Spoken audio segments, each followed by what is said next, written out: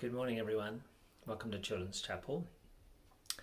It's Father Lyndon here, and today in the church we celebrate the baptism of Jesus. I wonder if you remember either your own baptism, perhaps you were too young, or maybe the baptism of a brother or sister or a friend, or maybe you've been in church when there's a baptism takes place. It's a big celebration.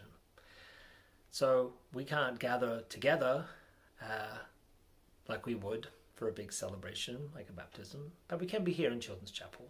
I'm really happy to be joining you from my home to start us off with a prayer.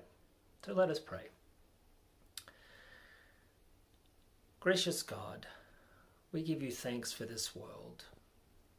We give you thanks that you are with us.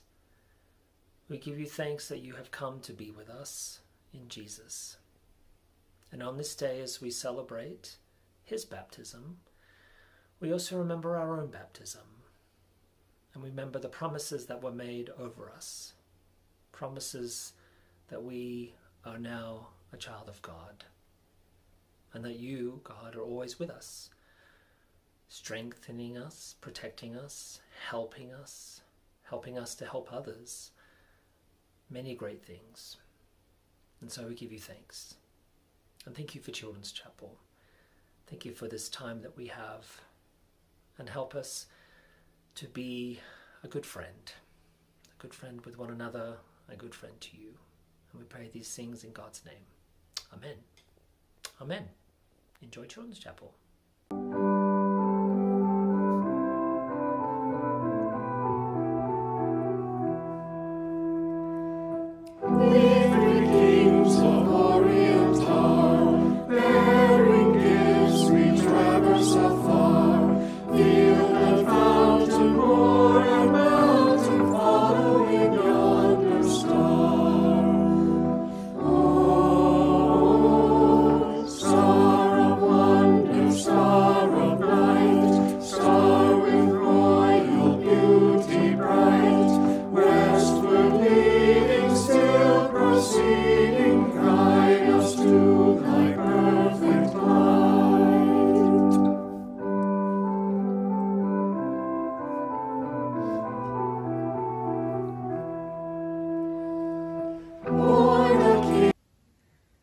So this is the story of Epiphany.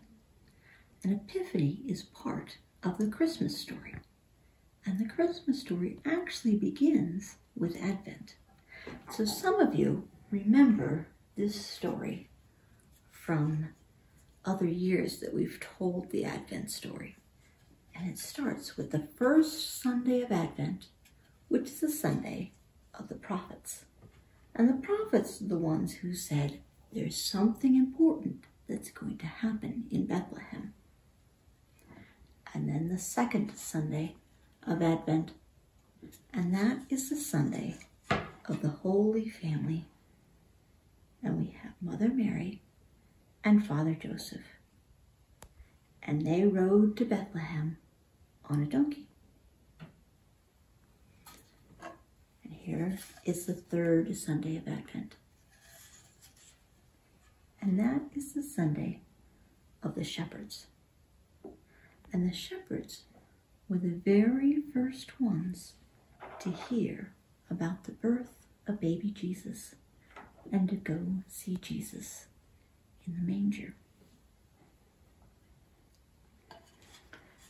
And then the fourth Sunday of Advent is the Sunday of the Magi.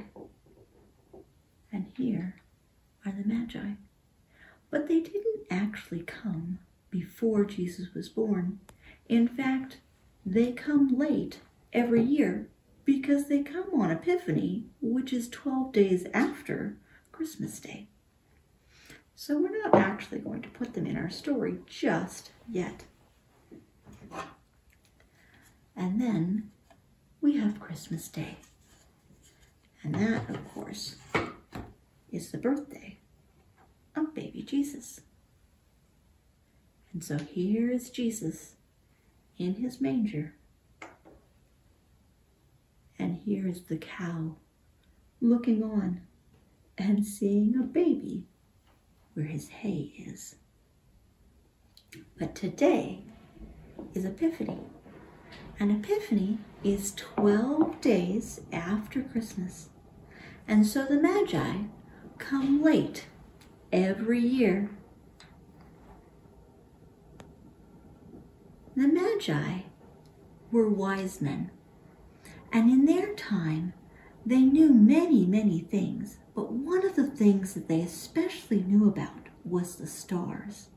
And so they could look up in the sky and they knew where the stars were supposed to be at different times of the year. And they could use it kind of like a calendar. And they could tell people when was the time to plant their crops in the spring and when was a good time to go on a sea voyage across the ocean, or when might be the time that you could go on a high mountain pass when the snow wouldn't be very high. And they were looking up at the sky and they saw a wild star.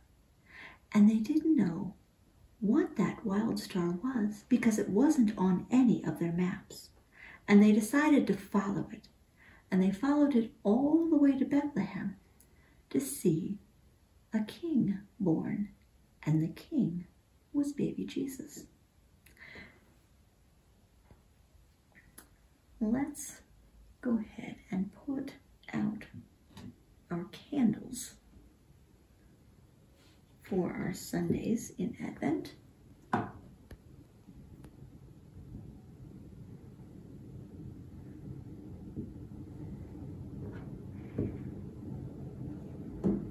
And our Christmas candle. And let's go ahead and light those.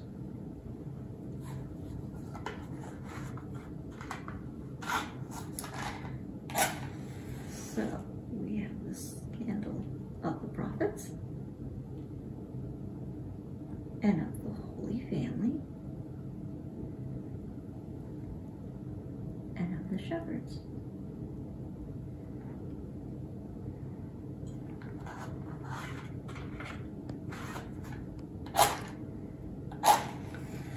And then we have the candle of the Magi and the Christmas candle.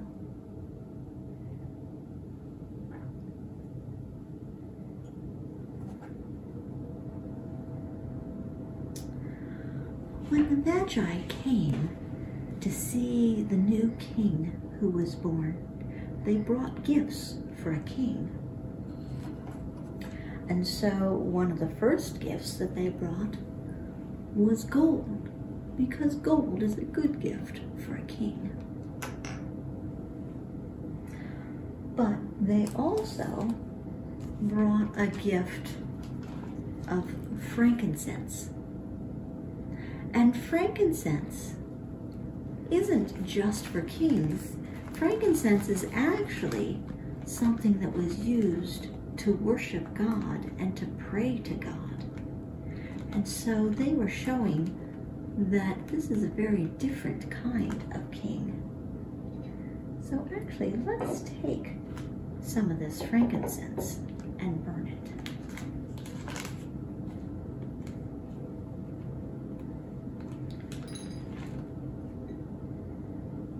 So we can take frankincense and burn it. And at first, there might be a bit of black smoke, but then after that, there's white smoke, and the white smoke is the one that smells.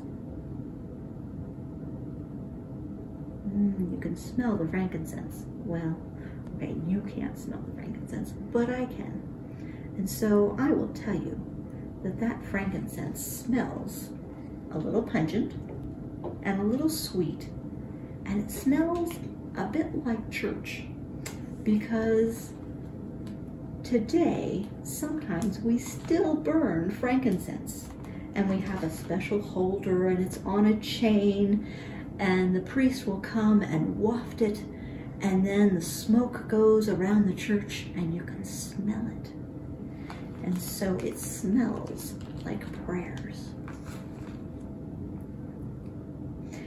And the final gift that the Magi brought was myrrh.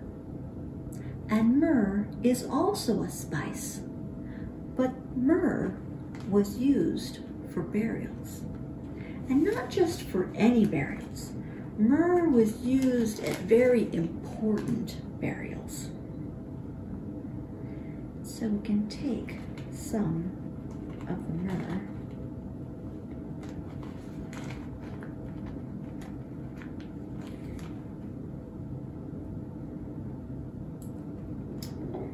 and again we can burn it.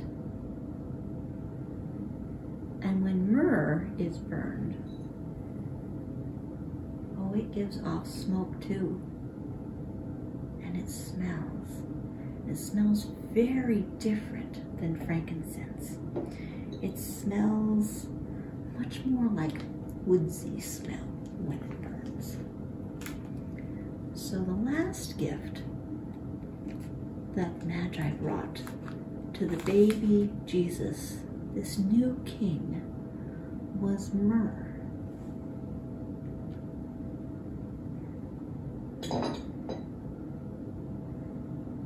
Now, let's change the lights. You can remember this, some of you, from Godly Play, where we will change the light. And now you see the light has changed. And instead of being just right here, now it goes up and it fills the room.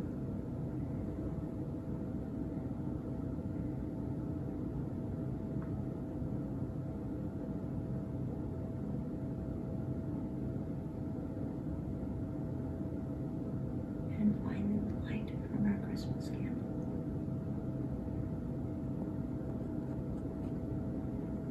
And so the light hasn't gone away, it's simply changed.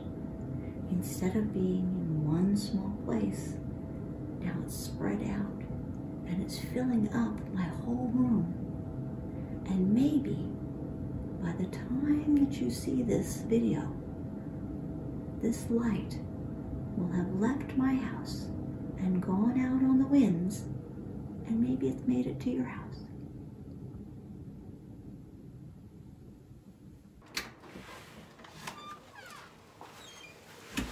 Hi, and welcome to our Holy Comforter Children's Chapel video, which premiere on the first Sunday of every month. I'm Natalie Keller, the Director of Children and Youth Ministry here at Holy Comforter, and today we're going to talk about our new church season, also known as Epiphany. Epiphany starts on January 6th, which was Wednesday. We celebrate 12 days of Christmas. Sounds a little familiar, doesn't it? In between Christmas Day and Epiphany. That is our Christmas season. So that means for those 12 days, you can leave up your lights, decorations, ornaments, crèche theme, nativity, and eat lots of Christmas cookies while we wait for Epiphany. Epiphany is special because that's the day that we celebrate the revelation of Christ incarnate. So that means God in human form walking on earth. In this case, we are celebrating not his birth, which is the first revelation, but when the Magi came from far away to come visit him and give him his 3 gifts. Do you know what those 3 gifts are? Gold, frankincense, and myrrh. So now we know that why we celebrate Epiphany. Let's look at how some other people celebrate Epiphany. Our Orthodox brothers and sisters celebrate Christmas on today, meaning some of them will celebrate Epiphany and another 12 days, while some of them, like the Armenian Orthodox Church, they celebrate a combined service called the Epiphany, where they celebrate both the birth of Jesus, his baptism, and the Magi in one huge celebration. Another tradition that's common around the world, especially in areas of Spanish and French influence, is a king's cake, or whatever the corresponding local language is. Now, what's inside the king cake and how it's made exactly vary from country to country and culture to culture.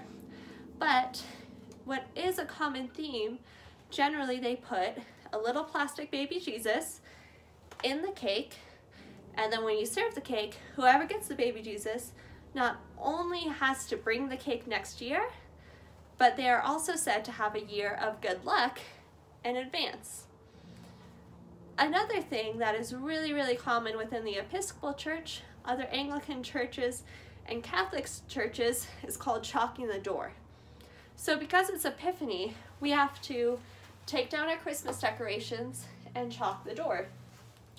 We do this to welcome in all the good opportunity of the next year. And we write the 3 names of the Magi, or the 3 assigned name for the Magi who visited Jesus. So first we take this down. So my wreath will go away. Then I'm going to take out my chalk, and I don't know if you'll see it because my chalk is kind of dark, but I'll put it up on the video. You're going to put the year, so it's 2021, so you do 2, 0, and then you do a plus sign,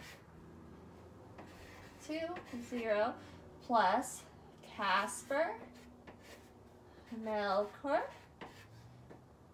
so just the C, plus Balthazar, plus, it's last year, so 21, right?